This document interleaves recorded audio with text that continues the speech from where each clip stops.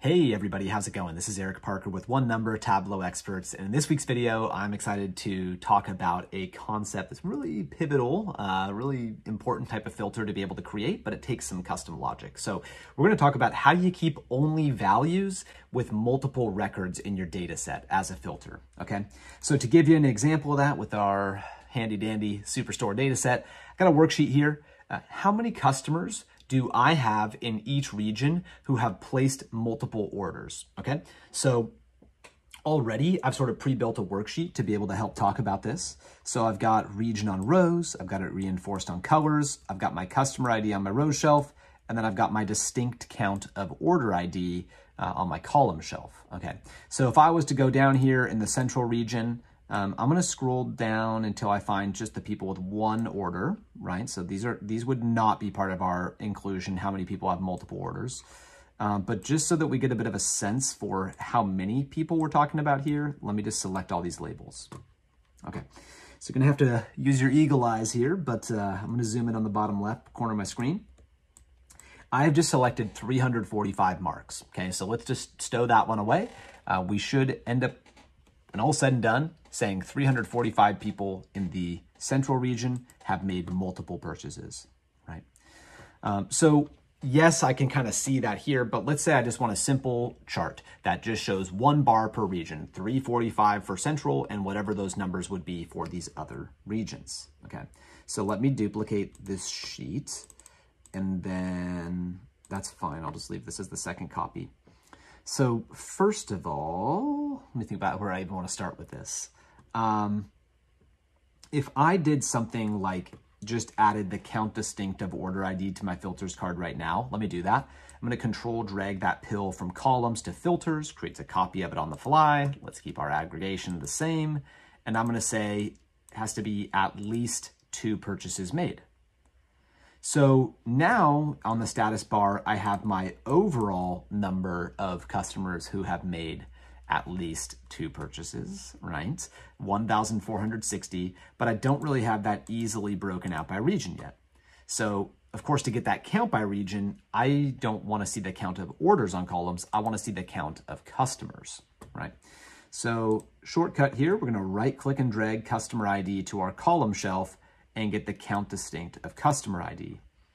So right now, because customer ID is also on the row shelf, it's just giving me a 1. Every customer, there's just one customer represented by that customer. Like, bit circular, but okay.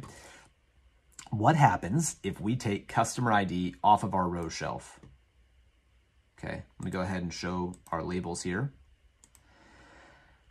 So even though count distinct of order ID being 2, even though that is still on the filters card,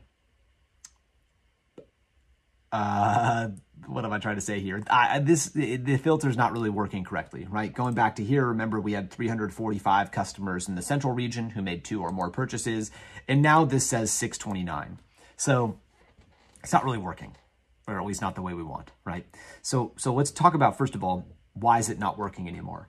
So this aggregated filter, count distinct of order ID, it is getting applied at the level of whatever dimension is in your worksheet, okay? Right now, the only dimension in our worksheet is region. So what this is doing is it's saying, hey, keep only regions where there were at least 2 orders. Every region had at least 2 orders, right? This filter is actually not really accomplishing anything right now, whether it's there or not, it's gonna show all 4 regions. It was working better when customer ID was on my row shelf because then it was saying for each region and for each customer, only keep the customers that had at least 2 purchases, okay? So that worked better there, but in order to be able to simplify this down to just what we want, which is just sort of a singular bar chart like this, that's not gonna do the trick. So what we need to do is to create a calculated field. We're gonna use a level of detail expression to be able to count how many purchases has each customer made.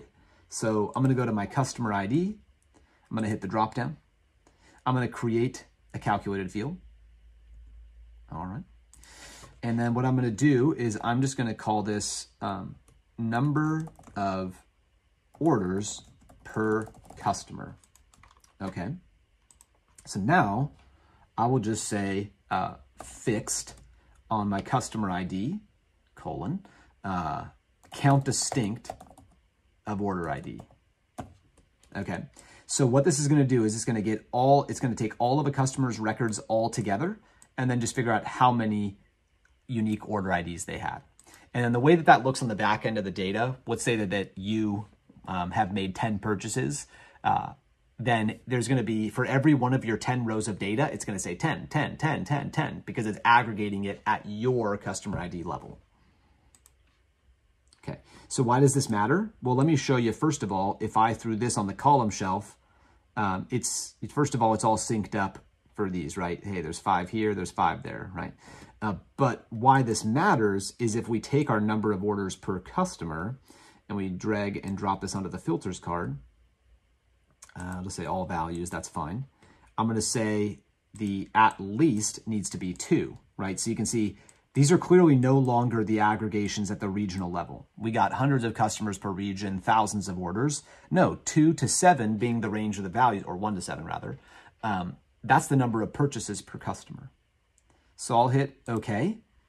And look, we're all the way back to that number I told you to remember earlier, 345. So let's go ahead and look at this in just one other way to sort of make sure that we're on the right page here. So if we get our customer IDs, if I just put count distinct of order ID on my text in my marks card, it's going to say, oh, well, this customer made 2 purchases. Okay, cool. If I put order ID on my row shelf, though, then all of a sudden it's going to be like, yeah, this customer made 2 purchases, but that's 1 order and that's 1 order. So what our fixed expression number of orders per customer did is excuse all those ugly decimals, but it's just locking in the value, right? Yeah, these are all 1 order technically, but this customer actually made 5 purchases overall. It's keeping all those records. So let me go ahead and pop that fixed expression on the screen one more time, okay? And just one thing to look out for is just to make sure that if you're going to add any other filters, like let's say that you say something like, oh, actually I only care about, certain category, just my technology sales. If you want to make sure that that's accurate, it's probably a little bit deeper than I mean to dive right now. Let me actually go ahead and just pull this up on my second screen. I want to show you Tableau's order of operations. Okay. So Tableau's order of operations, fixed expressions like what we just wrote get computed before dimension filters.